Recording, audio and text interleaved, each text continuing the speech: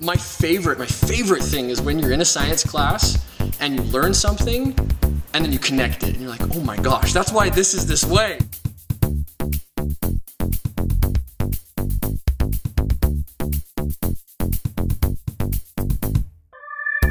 The people who take that class, physical science, it's a GE, and so it's people who aren't really interested in science. They don't really like it, they don't really care, and so if you're able to take science and make it interesting or make it funny, then they remember it, you know? I like to keep it fast-paced so they don't lose interest, so they don't, you know, get bored and fall asleep.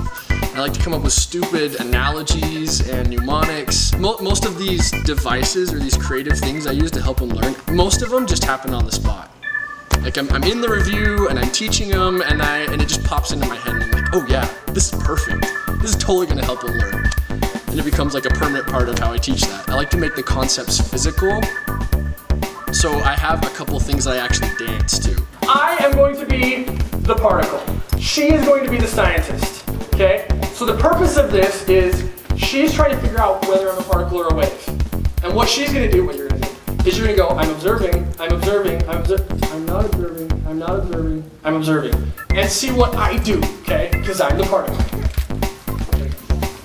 I'm observing, I'm observing, I'm observing, I'm not observing, I'm not observing, I'm observing, I'm observing, I'm not observing, I'm not observing.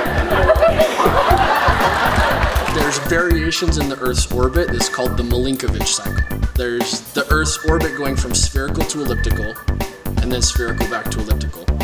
And then there's another one where the Earth's tilt goes back and forth, and then its tilt, or its axis wobbles. So we call it the orbit, the tilt, and the wobble. And so, so I do a dance to help them remember. So I get my hips going for the orbit, you know? And then I start doing the tilt back and forth, and then I do the wobble with my whole body. So it looks ridiculous. It really does. Making it physical, I think, and ridiculous at the same time, you know? Really helps people learn stuff. We have an interesting relationship. I call the students my children in science. Or sometimes I call them my science babies. Sometimes I make them call me dad. Or their father in science. I think it's the human interaction that I really like, you know? Being able to help them learn something new and get into their brain and see how they think and then help apply that thing to them, you know, to their learning style. You can't get much more interaction with people than helping them to learn something